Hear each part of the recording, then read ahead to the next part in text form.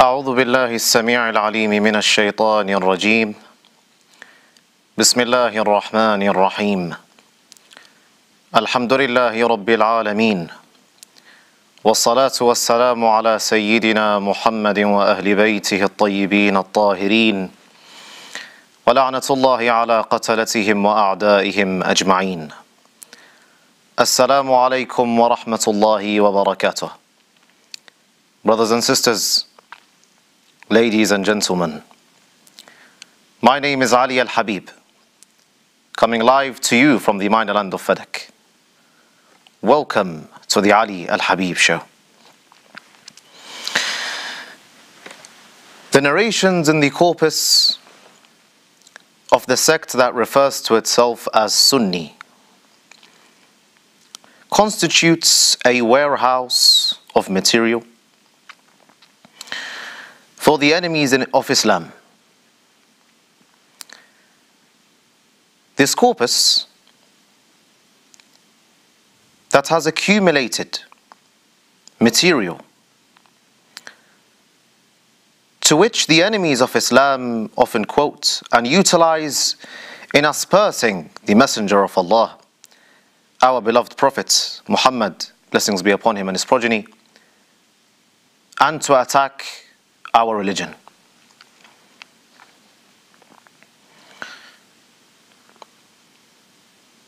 Making films, making cartoons, and various materials and content online in order to attack our religion and defame our holy prophet. And they base these scenarios, if in films or cartoons, or they base their contents, whether it's lectures or videos online, they base these on the most authentic, so-called, sources of the Bakri sects, or the sect that refers to itself as Sunni. And upon research, ladies and gentlemen, we found that most of these sordid narrations that calumniate and defame our holy prophet, debasing his reputation, or an attempt to debase his reputation, is narrated by a woman whom sadly the ummah has been tricked by and deceived. You know who this woman is. She is the infamous Aisha, daughter of Abu Bakr. This infamous woman, who has narrated most of the narrations in asperse to our holy prophet. Aisha narrated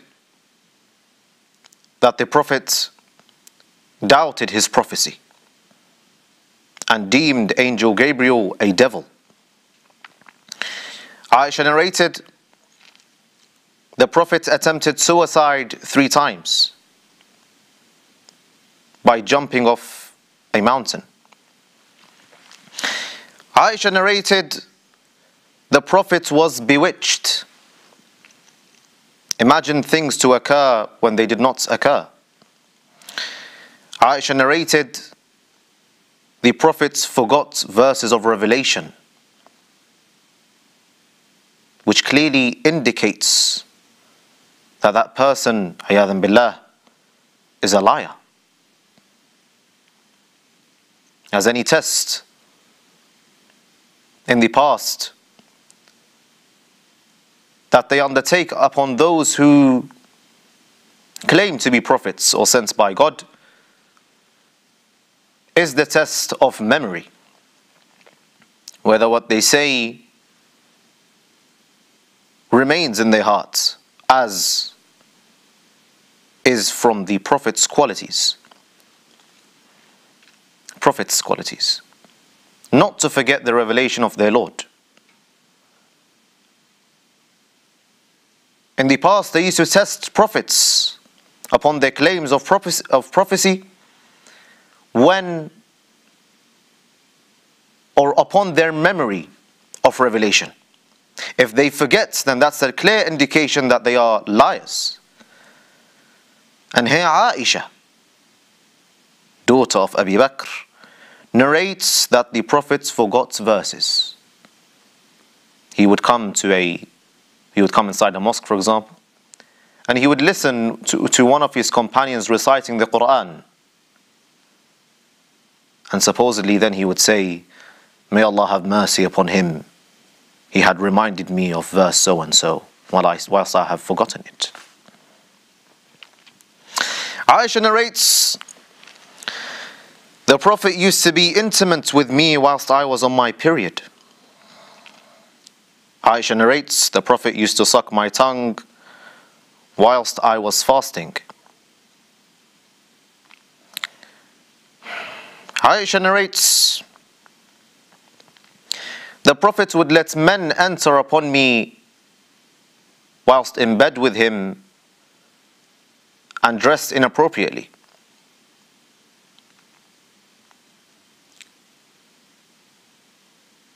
Aisha narrated, "The Prophet would sleep on my lap whilst I was on my period." And all of these vile, obscene narrations, to which I make clear, ladies and gentlemen whom are listening, that Islam is innocent from these fabrications. Islam has no link to the individual by the name of Aisha, daughter of Abu Bakr. Islam deems her an enemy of God and an enemy of His Messenger. Islam deems her a liar. Islam deems her a hypocrite. Islam deems her a criminal. Islam deems her depraved and a wicked woman. Ladies and gentlemen, before we open the call lines, inshallah, I would like to present to you a short comparison. And upon this day, to which we commemorate the day of revelation for the Holy Prophet, blessings be upon him and his progeny, when he was ordered by Angel Gabriel through the command of Allah, or when he was ordered by the command of Allah through the Angel Gabriel, peace be upon him, to carry the message of his Lord and launch his mission in conveying there is no God but Allah, and Muhammad is his messenger.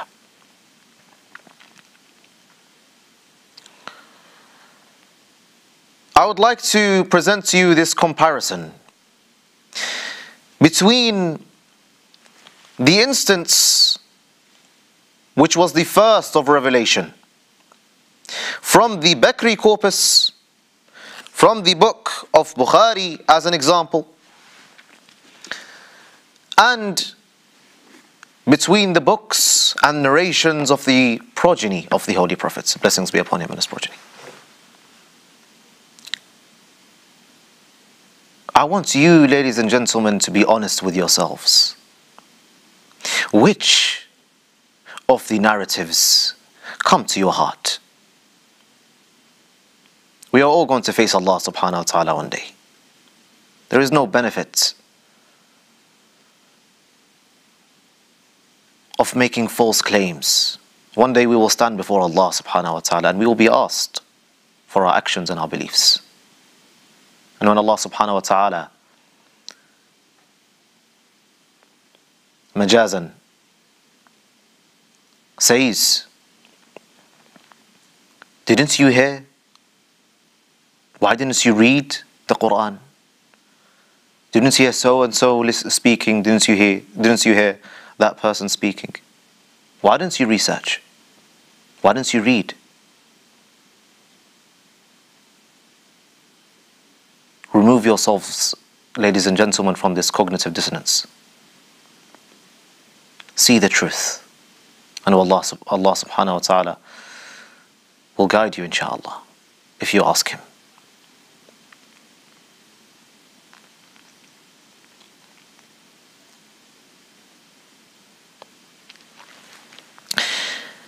I will, inshaAllah, ask the director to play a video of a known individual by the name of Dr. Yaser Qadhi.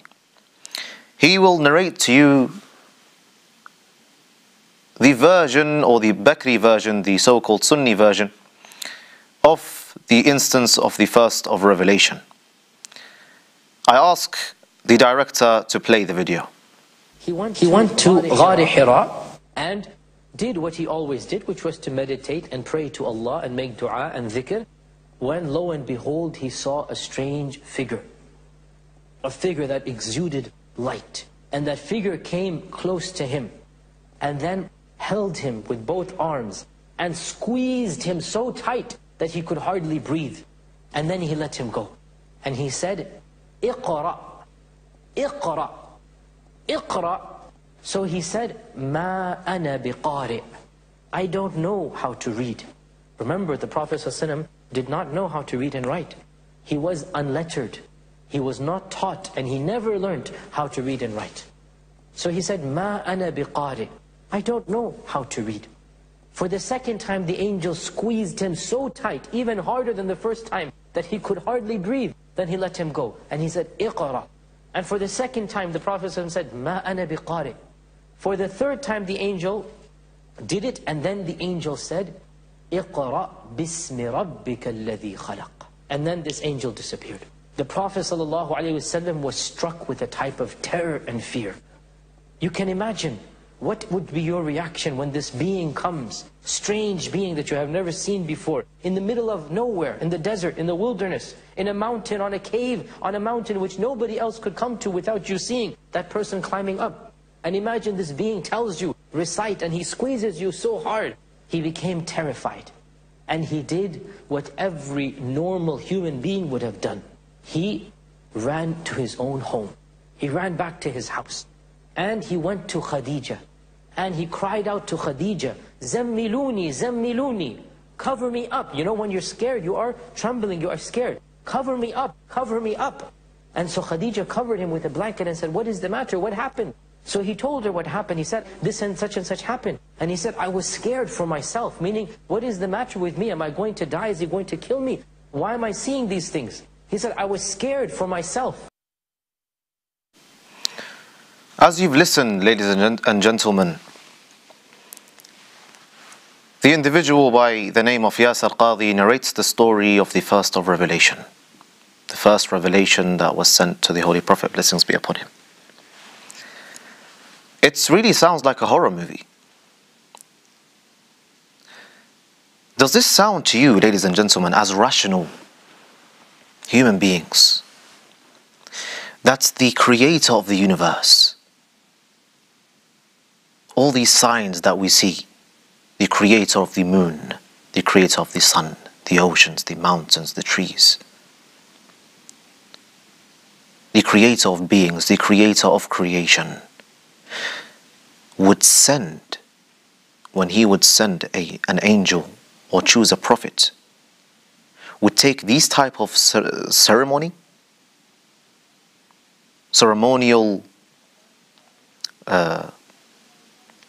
customs.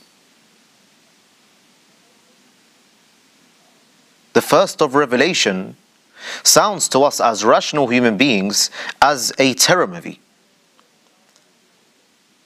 The Prophet goes to this cave called Hira and he does ta'abbud, he worships Allah subhanahu wa ta'ala. The angel comes down and the Prophet at this stage is what? Shivering, afraid. he comes, Jibreel alayhi salam comes and squeezes him very tightly. Yes? The Prophet says, I can't breathe.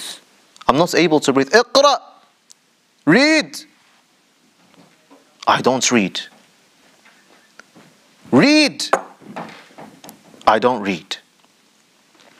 Squeezes him again until his soul is about to depart from his body. He can't breathe at this stage. Read! I can't read. اقرأ باسم ربك الذي خلق. And then the verse comes down. The Prophet is terrified. He is shivering and he is cold. His teeth is closed, sweating. He runs back to his wife and he says, cover me, cover me.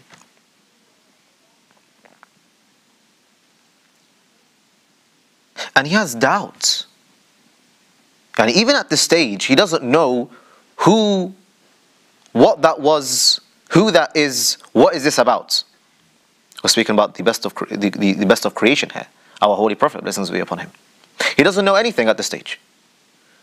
He doesn't know what he saw. Angel Gabriel, was he a angel or was he a Satan? Or was he shaitan?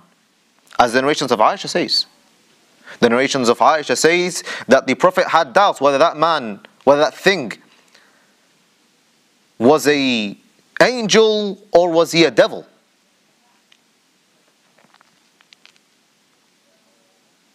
And he's still not sure. He doesn't know where are we, what is happening. He feels like he is hallucinating. a'yadhan billah. So he goes to his wife, Sayyida Khadija alayhi salam. Supposedly, طبعا. He goes to her and he tells her the story. And she says, you know what? Yeah, this matter is a bit complex. We don't know what to do. So you know what I'm going to take you to my uncle. ورقة bin Nawfal, a Christian priest. So ladies and gentlemen, why are we don't know this. We should thank the Christian priest.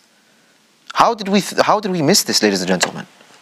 Throughout the centuries, we should have thanked the Christian priest at the time, at least, Waraqah bin Nawfal, for confirming the prophecy or prophethood of Prophet Muhammad sallallahu alaihi wasallam. Otherwise, we would have known. Prophet Muhammad may have thought that it was a devil.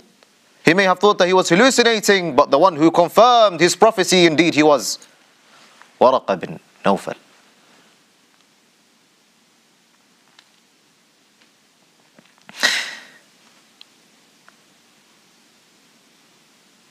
This is the narrations of Aisha. Yes? Now it's time, ladies and gentlemen, to bring forth to you the narrations of Ahlul Bayt alayhim salam. And tell me, does that not enter in your heart and consciousness? Do you not? What makes sense more to you? As rational human beings, first. Tell me. I launch with you this short research, inshallah, before we open the calls. At-Tawheed by Shaykh al-Saduq, page 484. From Muhammad ibn Muslim and Muhammad ibn Marwan. From Abu Abdullah, Ja'far al-Sadiq, blessings be upon him, who said, the Messenger of Allah, peace be upon him and his progeny, knew Angel Gabriel, only knew Angel Gabriel from the tawfiq of Allah, from the divine direction of Allah subhanahu wa ta'ala. Through this narration, Imam al-Sadiq alayhi salam negates that the one who confirmed his prophecy, or the one that negates that the one who confirmed the prophethood of the messenger, blessings be upon him and his progeny, was Waraqah bin Nawfal. Rather, it was the divine direction of Allah subhanahu wa ta'ala. We move on. In 𝗦𝗨𝗕𝗦𝗖𝗥𝗓𝗔𝗧𝗜𝗢𝗡, and this is the narration that I want you to really focus upon. Just compare the two narratives. 𝗦𝗨𝗕𝗦𝗡𝗦. Shaykh al-Saduq here says, and most of our opposers say that the Prophet used to fall unconscious due to angel Gabriel descending. But when Imam al-Sadiq, Ja'far ibn Muhammad, blessings be upon him, was asked if the encompassed unconsciousness of the Prophet was due to Gabriel, he said, no. If Gabriel was to descend for the Prophet, he would not enter before seeking his permission. Angel Gabriel, before he attends to the Prophet to convey the message, the revelation, he seeks the permission of the Messenger of Allah. And if he were to enter upon him, if he were to be allowed to enter, he would sit before the Prophet, pay attention here please, as a slave would sit before his master.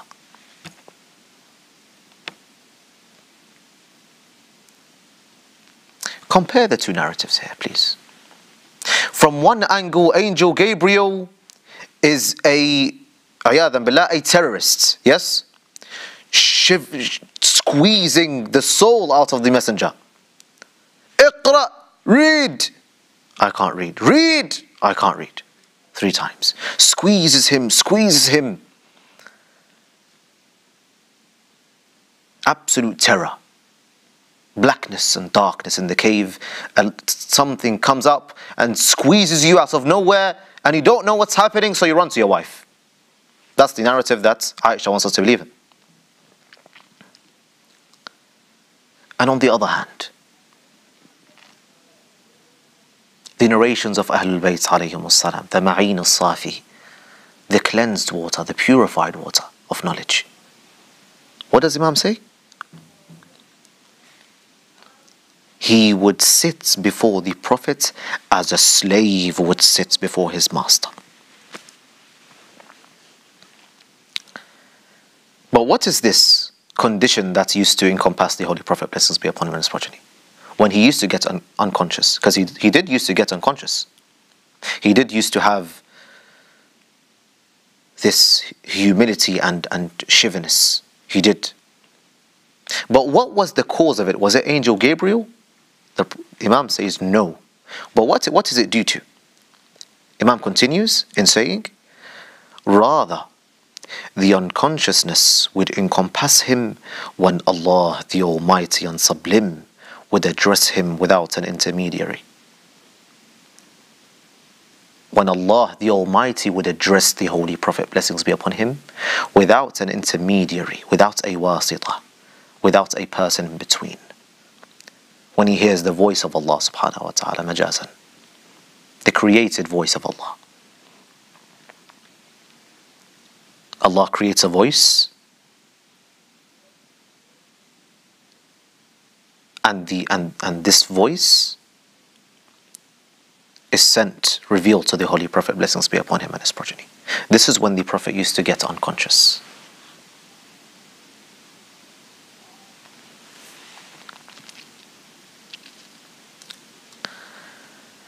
Referring back to Tawheed by Shaykh al-Saduq, page 214, from Ubayd ibn Zurara, from his father, Zurara ibn A'yan, who said, I asked Abu Abdullah, peace be upon him, may I be sacrificed for you? This is how the companions of the Imams, blessings be upon them, used to address the Imams when they want to ask a question or when they want to say something in his presence. They start with, may I be sacrificed for you? What used to make the Messenger of Allah, blessings be upon him, swoon when he receives revelation? What makes the Messenger of Allah have this condition? Imam replied, that is when there isn't an intermediary between him and Allah. That is when Allah manifests himself to him. He then said with deep humility. The Imam, as if he took a deep breath, and he said, such is prophethood, O Zurara. Such is prophethood.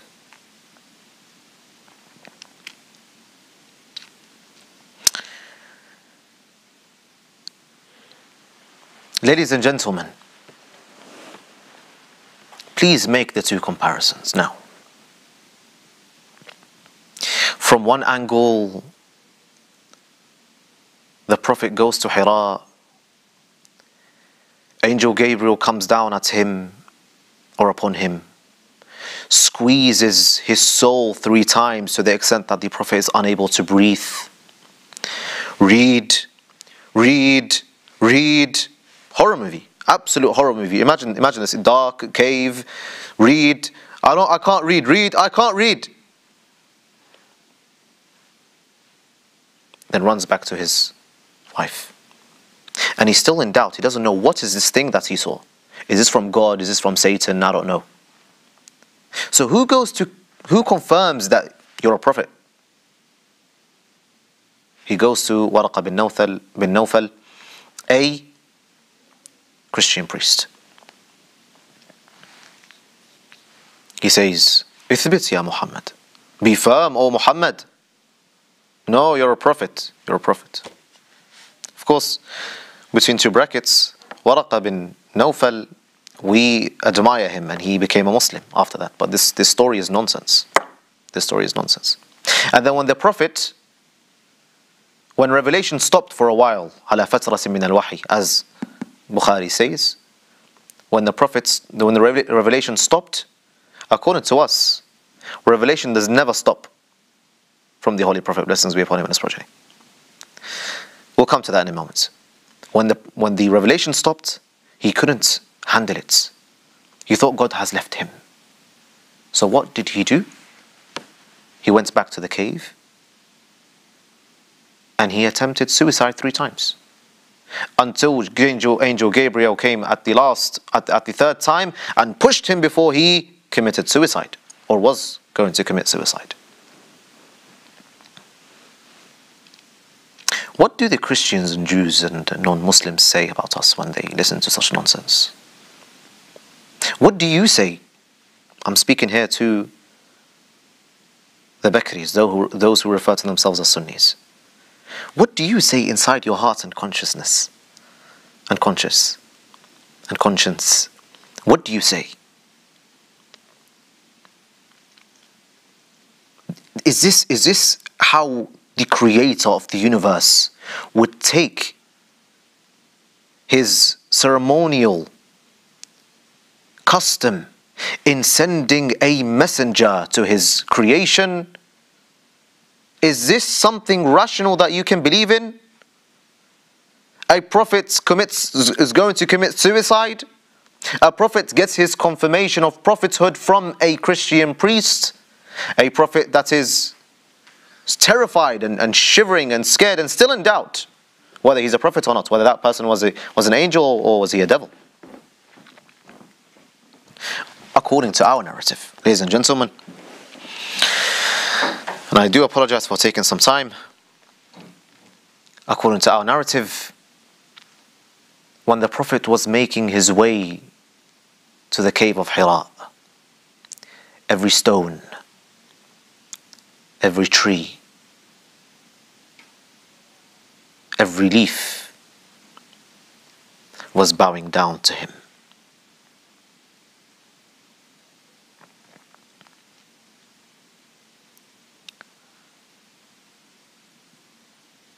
Jibreel came down with humility upon the Holy Prophet, blessings be upon him and his progeny, revealing to him the first verses of Surah Al-Alaq.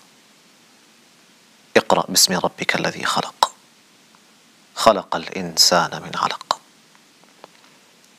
He came down with Mikael and Israfil and 70,000 angels, with humility to the Holy Prophet, blessings be upon him, revealing to him the revelation of Allah subhanahu wa ta'ala. What is more? Tell me, ask yourself this question now. What is more rational to you? This deep respect from one angle, and this humiliation and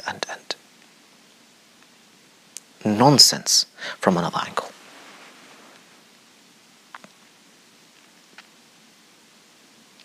Ask yourself these questions, ladies and gentlemen. We will all die someday. And it's best that we prepare ourselves.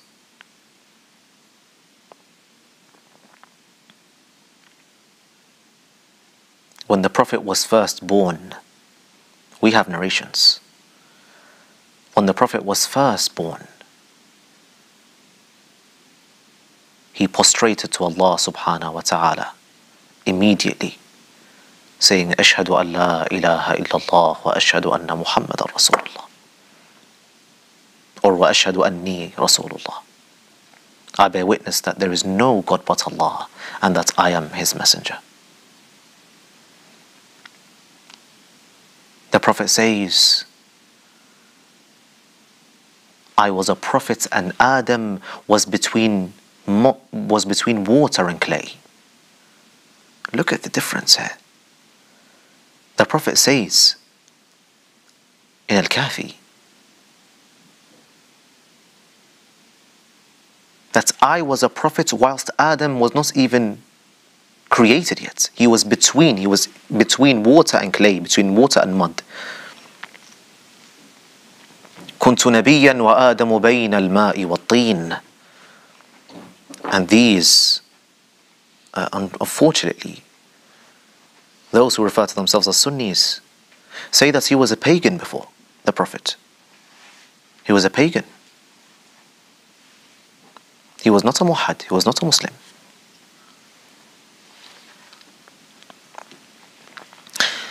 And to conclude, ladies and gentlemen, with swiftness, in al-Khisal by Shaykh al-Saduq, page 314, from Muhammad, son of Umarah, from his father Umarah, who said, "I heard Ja'far ibn Muhammad, peace be upon him, say, there were three, between two brackets, greatest liars who ascribed lies to the Messenger of Allah." Who are these three? The Shi'as know them. Abu Hurairah, Anas bin Malik, and Aisha. These three individuals were the greatest liars who ascribed lies to the Messenger, fabricated tons and tons of narrations to which the Islamophobes today and the enemies of Islam, the enemies of the Messenger, utilize in making a mockery out of our religion.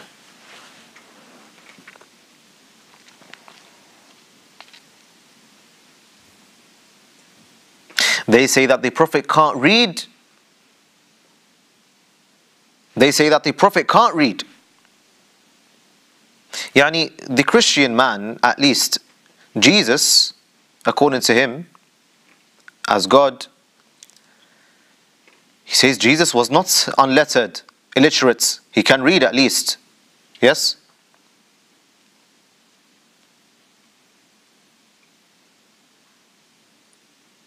Whilst your Prophet can't read. However, have you heard what Imam al-Jawad alayhi salam said upon hearing such notion?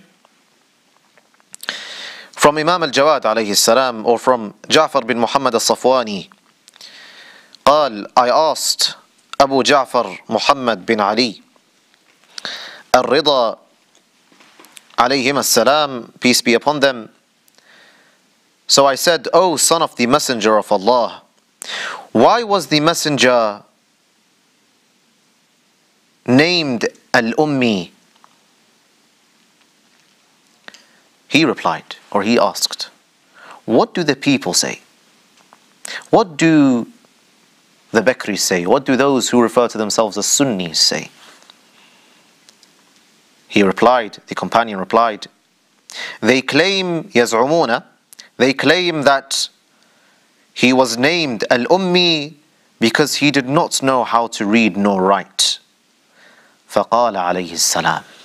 So Imam al-Jawad alayhi salam said, listen to this, ladies and gentlemen. Probably most of the Shias who are listening to me right now, they probably have not heard this narration. Because the propaganda of such books, the propaganda of Bukhari and Aisha is very vast and wide and controlling and grasping, which surprisingly even Shias today, if I were to ask them, did the Prophet say upon Jibreel coming down and saying Iqra, did he say Ma ana biqari? You say yes, you say Ma ana biqari. He can't read. Imam al-Jawad alayhi salam, upon hearing this, he said, كذبوا عليهم لعنة الله. They have lied, may the damnations of Allah be upon them.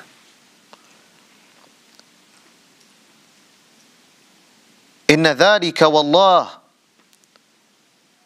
it is for why he was called al-Ummi. It is for what Allah subhanahu wa ta'ala said in his book, هو الذي بعث في الأميين رسولا منهم يتلو عليهم آياته ويزكيهم ويعلمهم الكتاب والحكمة وإن كانوا من قبل لفي ضلال مبين. Al-Ummi is an attribute, or is an attribute to al-Qura, which is Mecca. When we say al-Nabiyyu al-Ummi, al-Nabiyyu al-Makki, the Ummi prophet, i.e. the Meccan prophet. That doesn't mean that he couldn't read. That does not mean that he was unlettered or illiterate. Then he says, Wallah. Wallah. The Imam is swearing here. He's swearing by Allah subhanahu wa ta'ala. Wallahi laqad kana Rasulullah sallallahu alayhi wa alihi yaqra'u wa yaktubu ب72 لغة.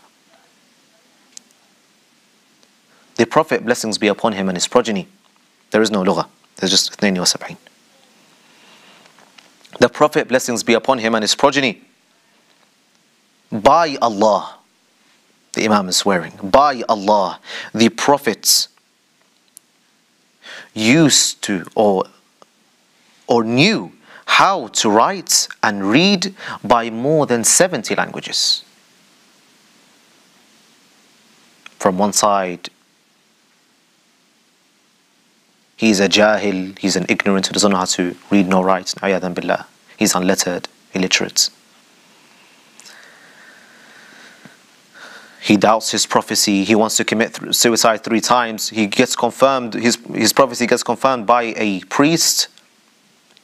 And according to us, the completely different narrative of Ahlul Bayt alayhimus salam. When he went to 𝗙, every stone, rock and tree bowed down to him with humility. When he got to the cave, or when he reached to the cave, he prayed rak'atayn at Allah subhanahu wa ta'ala. Jibreel came down with humility to the Holy Prophet, blessings be upon him and his progeny.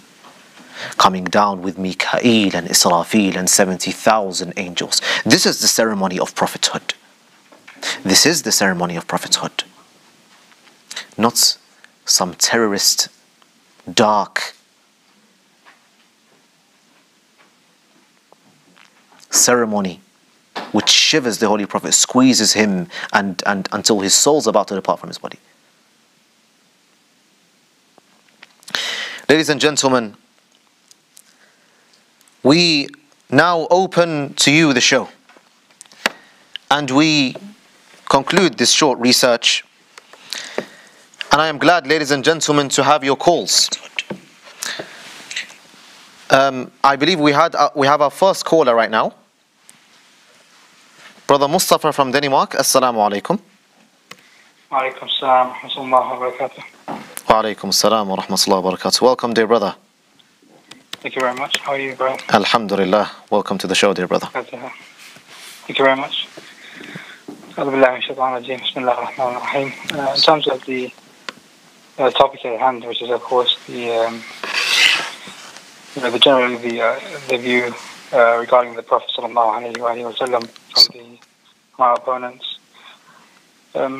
Generally speaking, we can conclude or look at the way that they view the Prophet ﷺ as an individual who is physically fallible, but he is connected with God. In essence, he has lacks or deficiency in all things. And I can't think of a single aspect where our opponents do not deem the Prophet as being, deficient in certain cases. They'll say yes, he's only infallible in wahy, in revelation. Yeah, even that, subhanAllah, there is questions regarding that statement or that belief, because we go back to the authentic reports or the authentic books such as Bukhari and Muslim. We see that the Prophet ﷺ, based on what 𝗧𝗨𝗥𝗡𝗦 claims, where she states that Rasulullah ﷺ would forget verses and he would hear her companions reciting them, and he would say, رحم الله فلان لقد أذكرني بآية كذا وكذا. And in some editions, where the Prophet ﷺ supposedly states, كنت قد أسقطتها من القرآن. صحيح. Meaning that the Prophet, even some of the verses in the Quran, he had removed them. And we know that they are very, very, harsh when it comes to the tahrif. So does that mean during these times when Rasulullah thought that verses X, Y, Z were not in the Quran, does that mean that the Prophet was a kafir? I don't really know how they even base their beliefs. And it's really a contradictory belief system. Nasallallahu alayhi wa sallam. Alhamdulillah, الذي هدانا لهذا وما كنا نهتدي لولا أن هدانا الله. Ahsant, dear brother. Well said, dear brother. May Allah bless you, inshallah. And I hope, inshallah, the people whom are listening from the Bakri sects, from those who refer to themselves as Sunnis, listens to your words and ponders greatly. And inshallah, I ask Allah subhanahu wa ta'ala to guide by your words these people, inshallah, to the light and nur of Ahlul Bayt alayhim as-salam and the true, authentic religion of al-Islam. May Allah bless you, dear brother. Thank you very much for your call.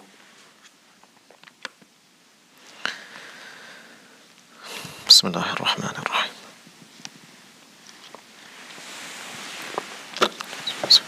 Dear brothers and sisters, I await your calls, inshallah. I am more than happy to receive your calls and your inputs on this research.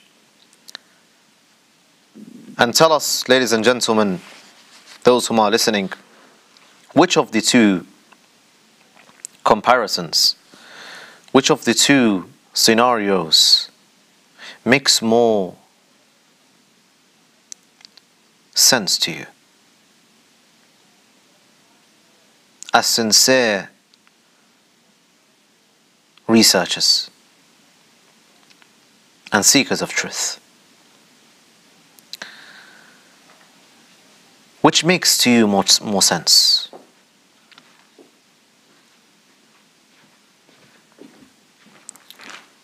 On this day, ladies and gentlemen, which is the day of revelation of the Holy Prophet, blessings be upon him and his progeny, take this chance, seize this chance. Go after midnight, make wudu, pray 2 rak'at for the Holy, pray 2 rak'at to Allah subhanahu wa ta'ala, and ask Allah subhanahu wa ta'ala to guide you to the way of the Holy Prophet, blessings be upon him and his progeny. To guide you to be a true follower of Prophet Muhammad sallallahu alayhi wa sallam. Many people have done so, and many of them have become Shia today. Colleagues at work, right now, people from Maghrib, people from Libya,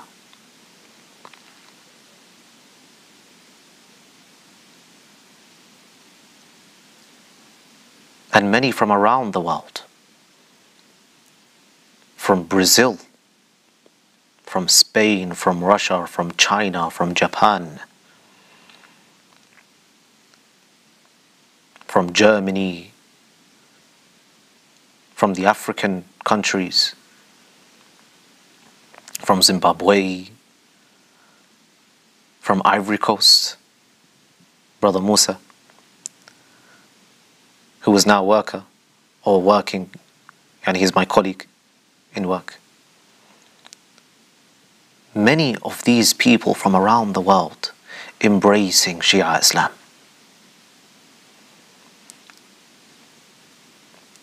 Seize this chance, ladies and gentlemen.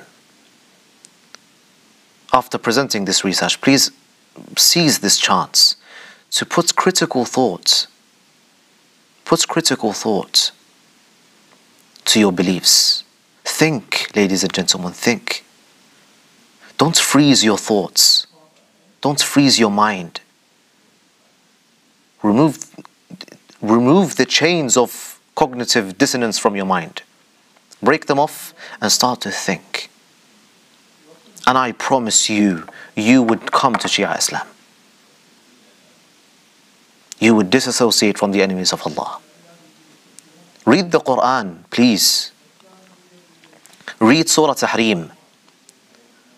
Read Surah Tahrim and ponder upon the verses. Look at the exegesis of these verses. You will see that Aisha, by the nas, by the stipulation of the Quran, is an enemy of Allah.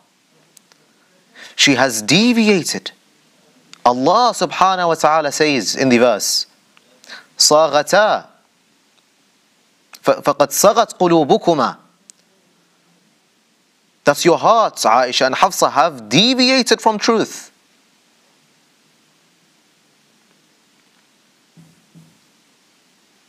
Allah makes the comparison in Surah Tahrim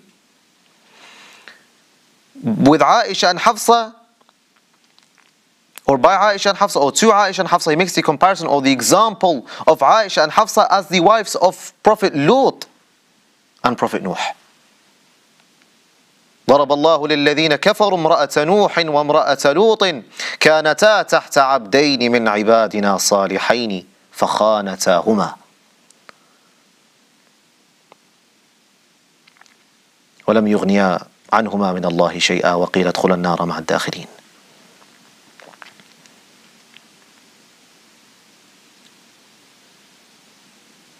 Allah says, I have set the example, ضرب الله للذين كفروا, I've set the example to those who disbelieve. امرأة نوح وامرأة لوط, the wife of Noah and the wife of Lot. They were under two slaves of ours, صالحين, righteous. So they betrayed them. فخانتاهما.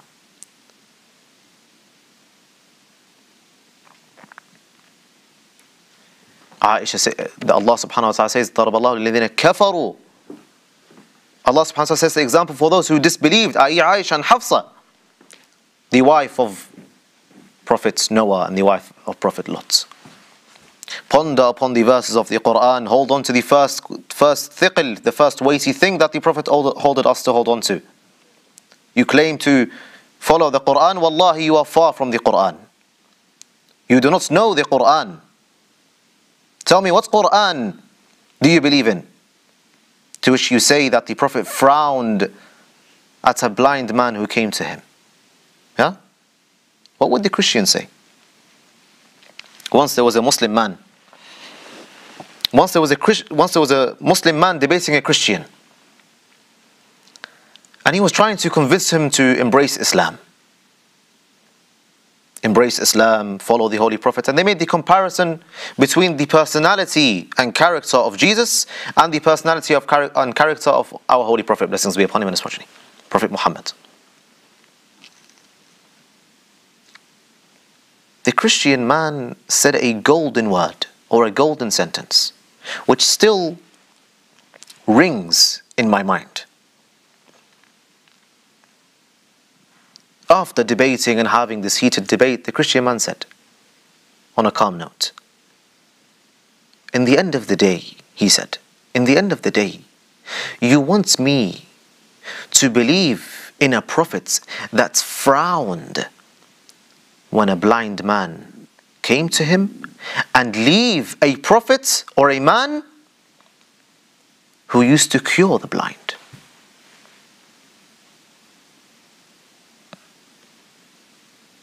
This is the consequence, ladies and gentlemen, of believing in the Sunni or so-called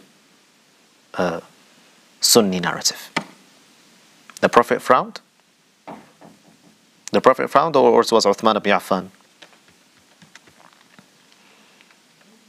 According to our narrations from Ahlul Bayt ﷺ, it says that the man who frowned was Uthman ibn Affan. Uthman ibn Affan had made a gathering, called all of the nobles of Quraysh and people from his tribe, a meeting, a private meeting to sit with the Holy Prophet, blessings be upon him, and his progeny.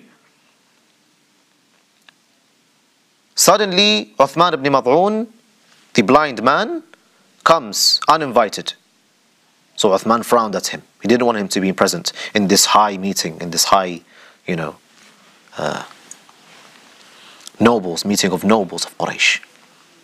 He frowned at him. He didn't want him to be there.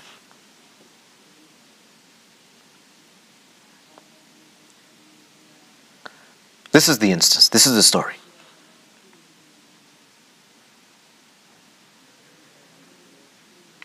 Be honest with yourselves, ladies and gentlemen. Be honest with yourselves and research what I'm saying. And by Allah, if you are sincere, inshallah, you will find truth. Inshallah. We have another caller who's with us. Brother Ilyas from Algeria. Brother Ali. Wa alaikum assalam. Yes, this is Brother Ilyas from Algeria. Welcome, dear brother. How are you doing? Alhamdulillah. Dear brother. And yourself? Thank you so much. Thank you so much. Alhamdulillah, shukrulillah. Just to introduce myself, I'm a convert. I was a Wahhabi, let's say, and I'm a convert, and I became a Shia, an 𝗦𝗨𝗕𝗦𝗧𝗜𝗢𝗍 Shia, 𝗦𝗨𝗣𝗑𝗧𝗜𝗢𝗍. Alhamdulillah. And it's all due to the guidance of Allah subhanahu wa ta'ala. I've seen a lot of things.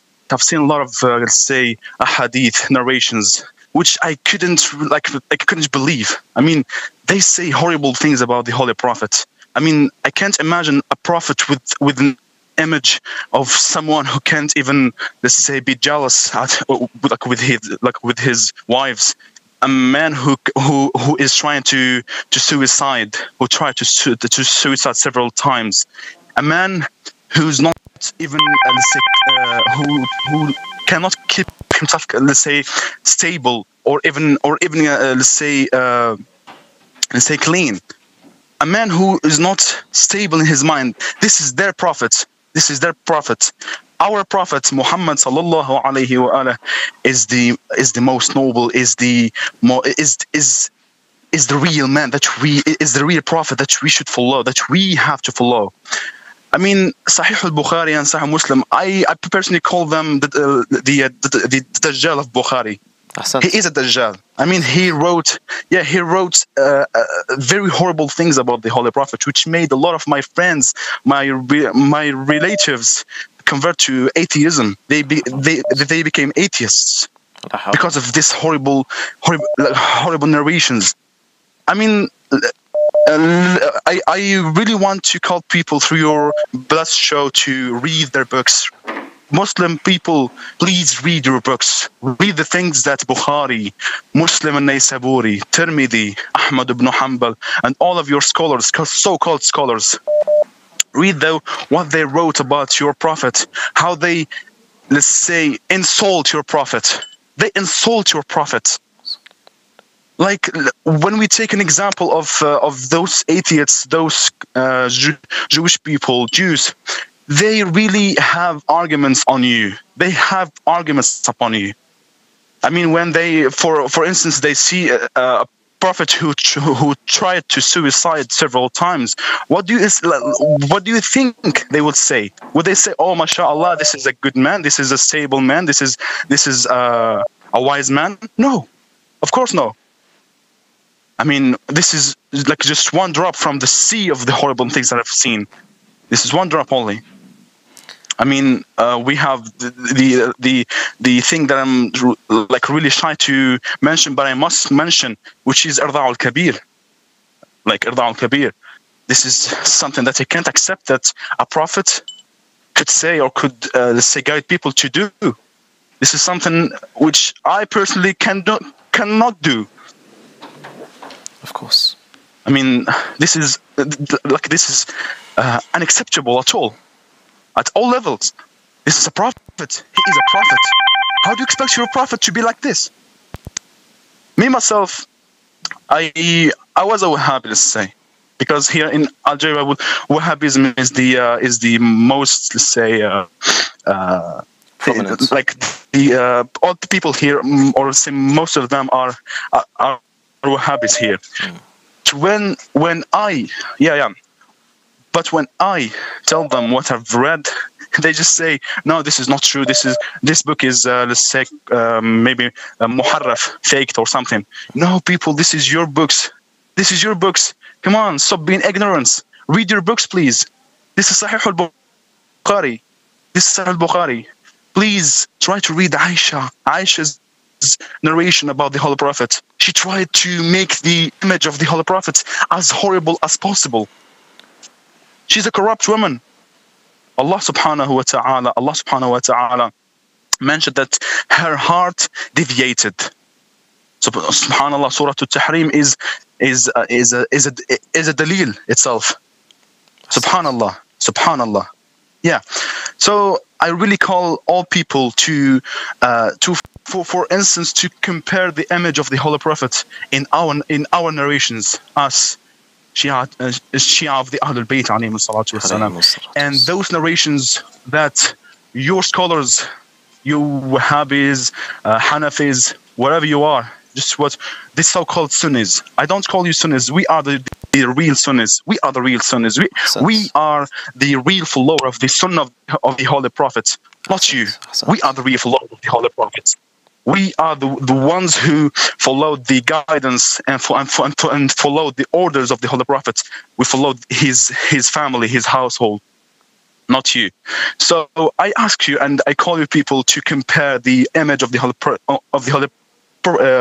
Prophet between the two sects, us and you. There is a huge difference. Our Prophet is not like your Prophet. Our Prophet is generous, غيور, who has غيرة, zealousness. Our Prophet is yes. Our Prophet is someone who's brave, not like your Prophet who was afraid of Umar ibn al-Khattab. You have to do a comparison between the two images. I call all people to read their books, to read their narrations, and inshallah, those who will seek the truth will find the truth, inshallah, and will follow the imams of the Ahlul Bayt, the true successors, the righteous successors, inshallah. Thank you so much, Brother Ali, for this chance. Well said, dear brother. Well said, dear brother. May Allah bless you immensely, inshallah. May Allah bless you immensely, dear brother Ilyas. And I call the ladies and gentlemen, the dear viewers, to really ponder upon the words of brother Ilyas and walk in his footsteps.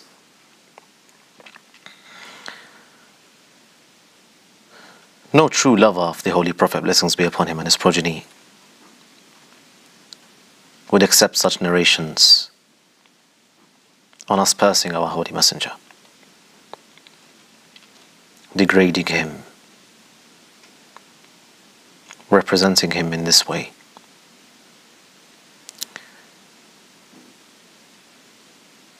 Walk in the footsteps of your brother Ilyas in critical thinking. Utilize this ni'mah, this blessing that Allah subhanahu wa ta'ala has blessed you with, which is to think. Break the chains of cognitive dissonance from your minds. Release yourself. And compare the two scriptures. Compare the two scriptures. And if you are seeking the truth, and if you are truly seeking the pleasement of Allah subhanahu wa ta'ala, you would find tashayyu'. Tashayyu' will be in your heart. Asma'akum, I listen to you.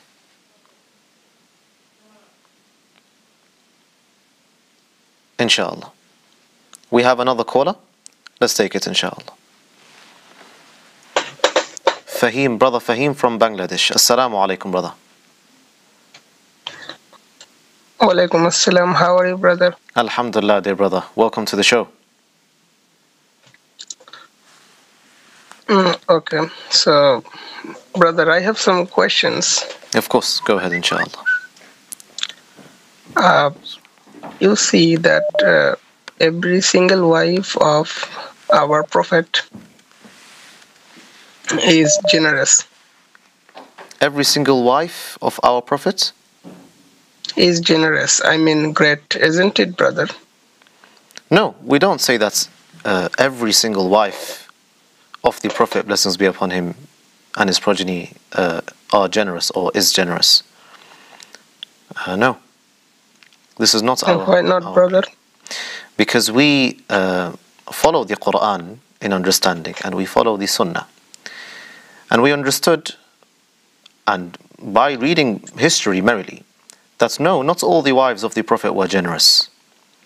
We have the mothers of the believers, the righteous wives of the Holy Prophets, such as Sayyida Khadija, blessings be upon her, as-Sayyida 𝗦𝗨𝗕𝗦𝗖𝗥𝗓𝗕𝗦, as-Sayyida Maryam al-Qibtiyya, as-Sayyida Maymuna. They are the mothers of the believers on top of our heads. However, the other wives of the Holy Prophets, such as, for example, Aisha, Hafsa, 𝗡𝗢𝗧𝗏𝗦𝗡𝗢𝗧𝗜𝗢𝗏, 𝗦𝗨𝗣𝗑𝗏𝗍𝗏, they are, we do not have any type of respect for them. Why? Because number one, let's pick Aisha for example. Aisha, she used to annoy our Holy Prophet, blessings be upon him, discomfort him. She used to lie against him, and one of the lies that we presented in this research today is that the Prophet was going to commit suicide 3 times. The Prophet had doubt in his prophethood. He did not know whether he was a prophet or not, and he had to confirm it from a Christian priest. He did not know whether Angel Gabriel was an angel or a devil. He and all of the other things that we mentioned in the beginning of the research, where we stated that Aisha had so much lies against our Prophet, stating that he used to be intimate with me whilst I was on my period. The Prophet was bewitched, and other lies of the Holy Prophet, blessings be against our Holy Prophet, blessings be upon him and his progeny. And if we follow and read carefully the narrations of Aisha, dear brother Fahim, we realize, especially whilst reading the full history, that she was a woman that did not have any type of honor. She used to let men enter upon her, teach them how to do ghusl, teach them how to do,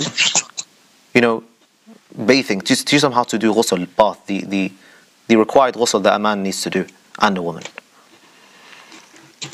She led a colossal army against our Imam Ali ibn Abi Talib. She came out with a flag against the Imam of her time, against Ali ibn Abi Talib, causing a mass bloodshed, killing over 30,000 Muslims. How do you expect us to respect such women, dear brother, when the Quran also says in Surah Tahrim that her and Aisha's heart have deviated from truth? Brother. Yes, dear brother. In Quran, there is a verse about Aisha, about her, what can I say, honesty, where from a story where a prophet was coming from a battleground, and Aisha was lost. And after that, Aisha was found in her home, and everyone said bad things to her, but Allah subhanahu wa ta'ala had sent some verse and said that Aisha was true and honest. What will you explain in this case about this verse? Can I ask you, from where did you get this story from, this narrative? From our some of our books. Okay. When you read these books, who was telling you? Who was narrating the story to you? Okay, I don't know who is the narrator, but isn't it true that there is some verse about Aisha in Quran? No. If there is verses regarding Aisha, it's verses of itab, verses that came down against her, proving her deviancy. The verses that you're referring to, dear brother, are actually referring to a Sayyida Mary al-Qibtiyya, Mary the Coptic, the wife of the Holy Messenger. This story that you've narrated, which is from Bukhari, is a fabricated incident. And if we were to look at all of the, because this is something that is, this is how researchers conduct their researches, dear brother. We realize that these stories, this incident, all of the incidents of Ifk, where supposedly Aisha was accused of, being with another man. We realize that all of these stories, all of these incidents are narrated from one individual. Who is it? It is Aisha. And that doesn't give us confidence whether these verses came down upon her or revealed about her, exonerating her or not. Because when someone says, how can we accept an individual praising himself without anyone narrating it other than him? And this is a big story here. Medina was absolutely, the city of Medina there was so much dialogue and discussions and tensions, talk of it. The wife of the Prophet supposedly is been with another man, and she is, accused of a great sin. We're supposed to have so much people narrating the story to us, that this story, yes, it came down upon Aisha. These verses on Surah Nur came down revealing the exoneration of Aisha. Yet none of them narrated the story. But who narrated the story to us? It is Aisha herself. And how can we accept the narration of a woman, firstly praising herself, secondly no one narrated the story confirming her narrative, thirdly this woman is a liar. This woman admits to lying. In Sahih al-Bukhari itself, Aisha narrates that I lied to the Messenger of Allah. He came to me and I said that I smell from you a disgusting fragrance, whilst he was drinking honey in the house of Zainab bint Jahsh. The known story, where the Prophet ﷺ went to one of his wives called Zainab bint Jahsh, and he drank honey in her house. Aisha says, I told Hafsa that when he comes back, let's tell him that I smell from you a disgusting fragrance, so he doesn't go there anymore.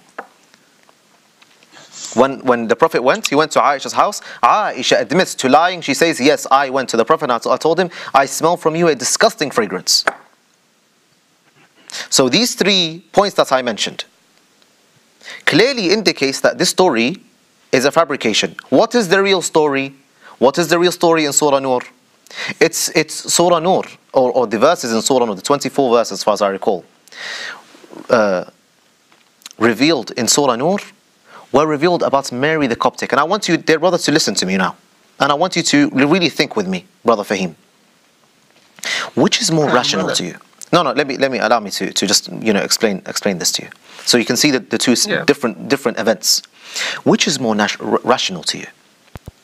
A story narrated to you by Aisha that no one confirms it, she is praising herself and she is known to be a liar, or a different story, a more rational story regarding the wife of Prophet Muhammad, Mary the Coptic?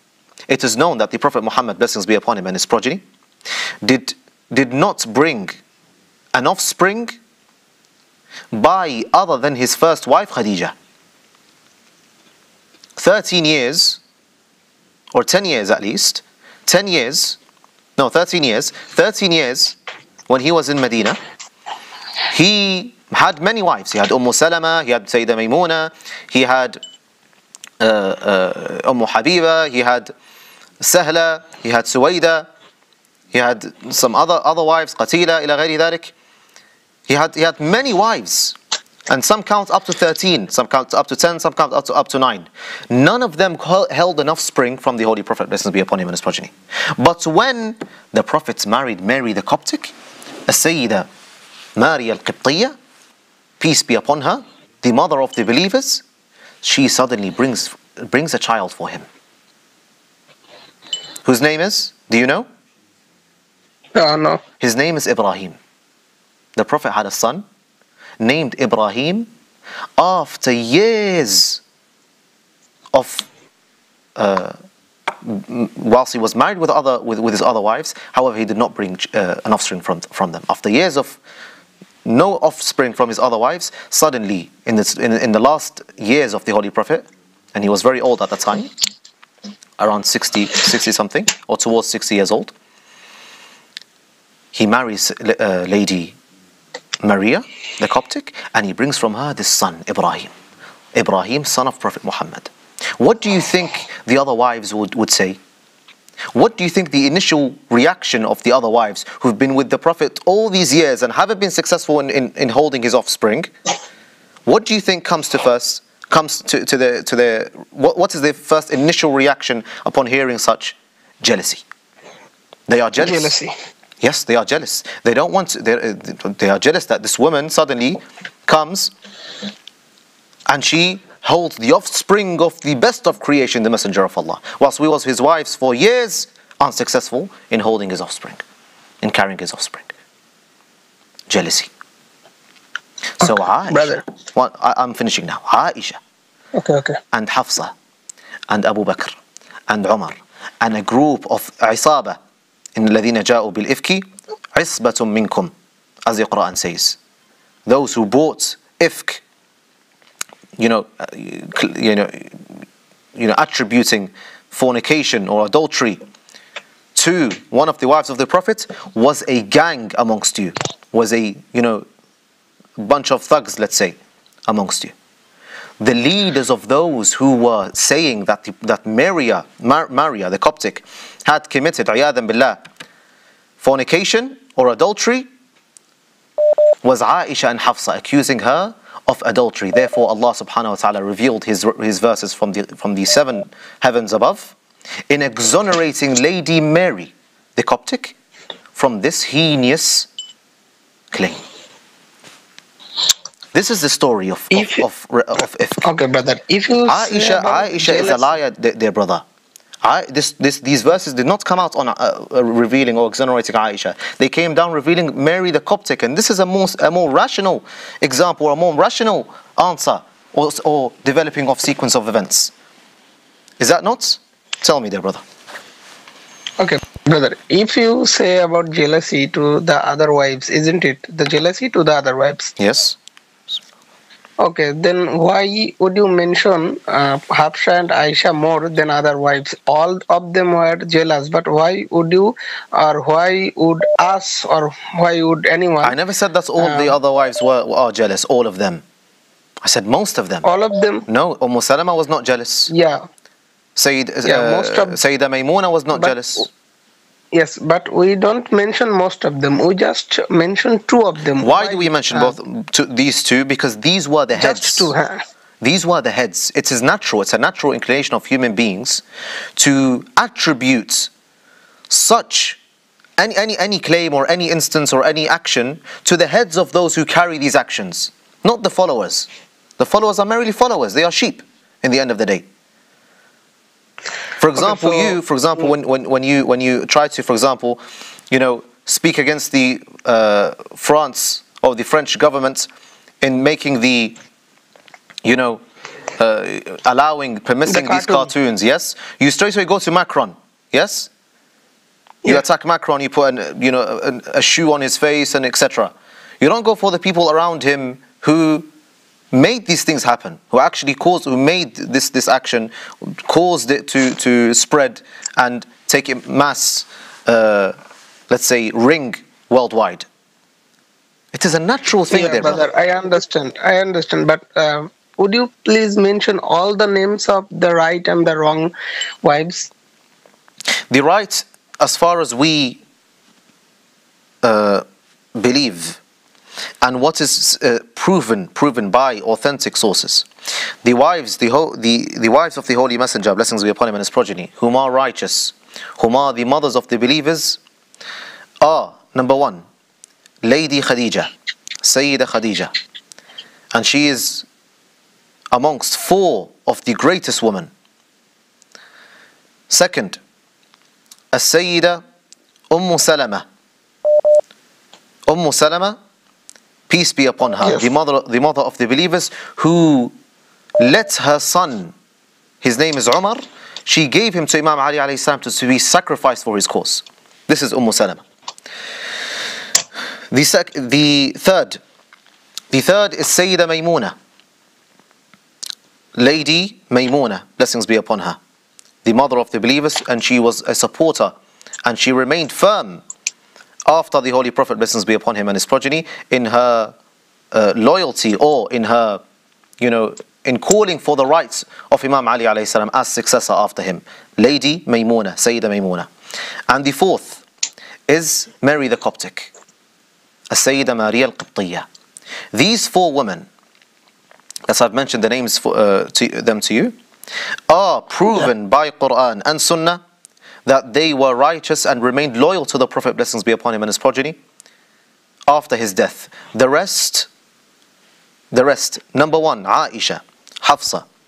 Second, third, Habiba. And the rest of them are at least Aisha and Hafsa and Habiba and some other wives. They are proven to be, number 1, hypocrites. Number 2, liars. Number 3, betrayers to the Holy Prophet, blessings be upon him and his progeny, and people of deviation. Okay, brother, if someone is named Aisha, what your community should do? There is no problem with naming the name of Aisha. We don't have a problem with the name, dear brother. We have a problem with the character. Okay. Yeah, there is a news. Somebody says that's a rumor, somebody says that's real, but it seems realistic because it was a live program that name with Aisha, Umar and others were directly killed down in Iraq. What will you say about them? You must have words for them. You say that Shi'as killed Aisha and Hafsa just because of names? This is not untrue, dear brother. This is not what we do. This is very funny, because this is exactly what the terrorists in ISIS in Iraq used to do to us. Now they're trying to turn it on us. Look at the humorous claim here. It is us who used to get killed because of our names, Ali, Hassan, Hussein. Throughout history, dear brother, I can bring you tons of examples through history. Because of the name Ali, he was killed. Because of the name Hussein, he was killed. Because of the name of Hassan, he was killed. Now they want to turn it to us that any person whose name is Aisha, or her name is Aisha, or his name is Umar, Abu Bakr, for example, although it's a kunya, Uthman, he gets killed. Brother, this is untrue, brother. Just to let you know, we have an individual here. He's an Iraqi. He's a Shi'i, and his grandfathers are Shia also. His name is Umar, and he's my colleague in work. Umar, we don't have a problem with the name, dear brother. We don't have a problem with these things. This is the lies. Look, you're filled with the lies that they've told you about the Shia. You're filled with them. Okay, brother. What can I say? If name is not a problem, then have you ever heard of a cake with name written Aisha and Aisha go to hell and something like that on a cake? Sorry, can you repeat what you said? Sorry. A cake named Aisha go to hell, and this cake was the picture of the cake was made viral. Cake, okay. I think, cake. Yeah. What's the problem? I think you know about the cake. Yeah, I know about the cake.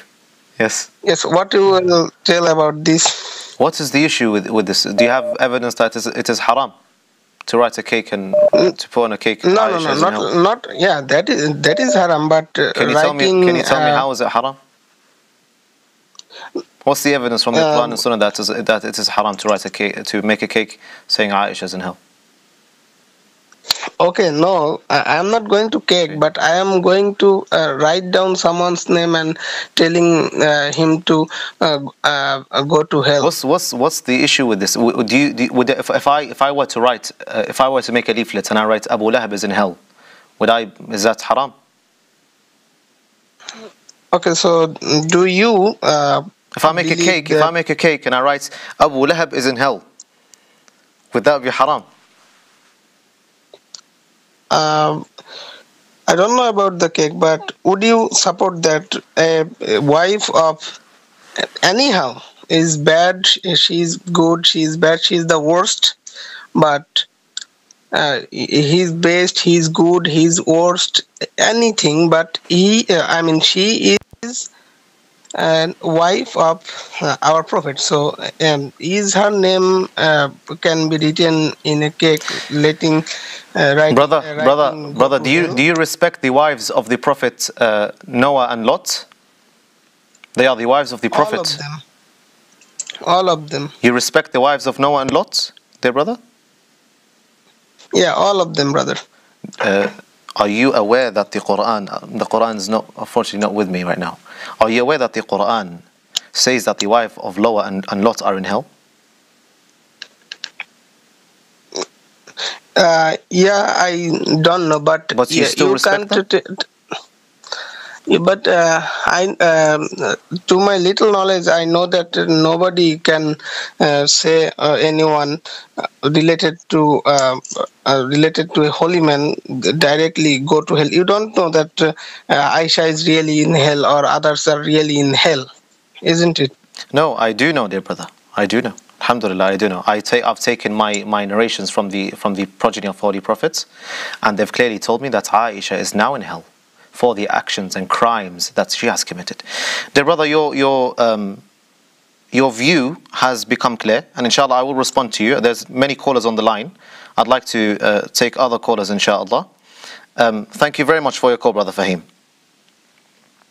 If there's a caller on the line, let's take one last caller if possible.